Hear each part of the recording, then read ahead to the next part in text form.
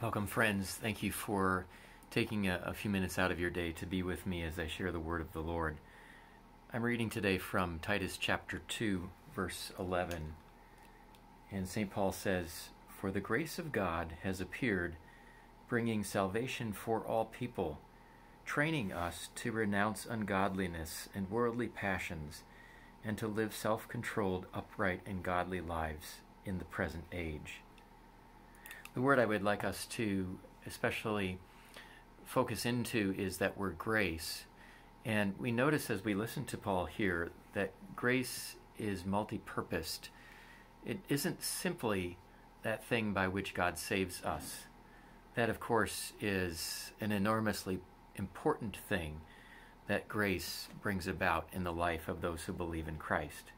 Again, he says that for the grace of God has appeared, bringing salvation. It reminds us of what Paul will say also as he writes to the Ephesians, "For it is by grace you have been saved through faith." And so he's connecting this grace with the fact that we are people who are forgiven of our sins and have received the gift of everlasting life. But we also see here that grace is something that God uses not just for us to go to heaven, but also he uses it for us to live our Christian lives. And that's what he goes on in verse 12 to really talk about. Grace training us to renounce ungodliness and worldly passions and to live self-controlled, upright, and godly lives in the present age. And I think that's just a way for us to understand that grace is something that we need every moment of every day. It is by grace that we will make it into the next life and live in the presence of our Lord Jesus. And it is by grace that we live day by day in this life, living in the ways that God calls us to and staying away from those things that he would have us avoid.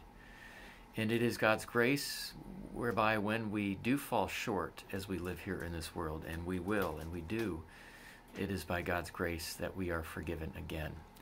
So during this Holy Week, as we consider especially the suffering and death of Jesus and look ahead to his empty tomb at Easter time, we are mindful of his grace toward us.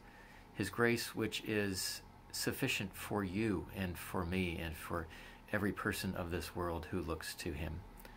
And for that we thank him and we praise him. Let's pray.